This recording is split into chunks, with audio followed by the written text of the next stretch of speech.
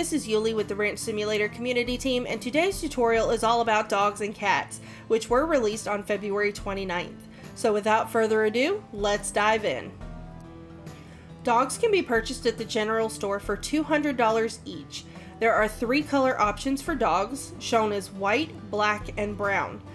White is a Rottweiler, black is a German Shepherd, and brown is a Dachshund. Cats can also be purchased at the general store, and they cost $100 each.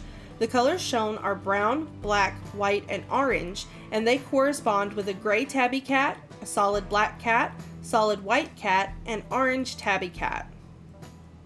Once your pet is purchased, you will find them outside in the livestock area. For cats, you will need to pick them up and place them in the back of your vehicle like chickens.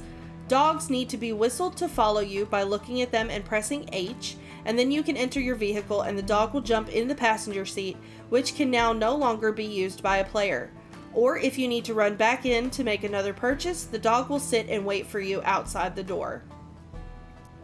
You will need to purchase some additional items for your new pet before leaving the general store. You can purchase a collar package for your new pets for $65.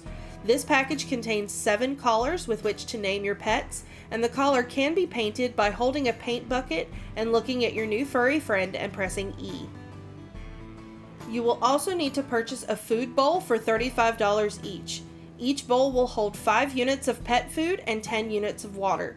You will need to fill the water side manually with a bucket. I recommend having 1 bowl for each animal just to be sure there is enough food and water nearby to keep everyone alive.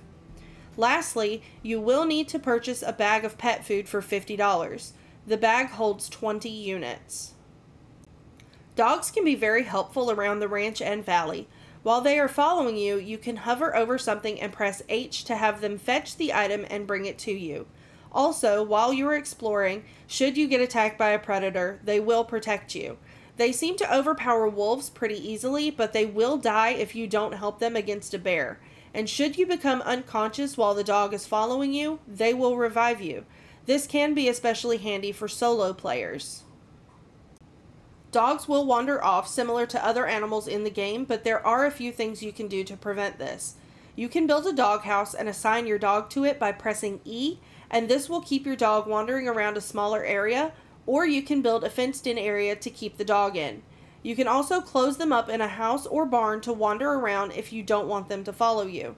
You can find the doghouse on the last page of the chicken coop section of the build book. Currently, the team is still deciding on the functionality of cats, so be sure to post your suggestions in the official Ranch Simulator Discord, linked in the description below. That is it for this quick tutorial on cats and dogs. Please like this video if it helped you, comment below if you would like a tutorial on anything I haven't already covered, and please subscribe to stick around for information on future updates of Ranch Simulator. Thank you so much for watching, and happy ranching!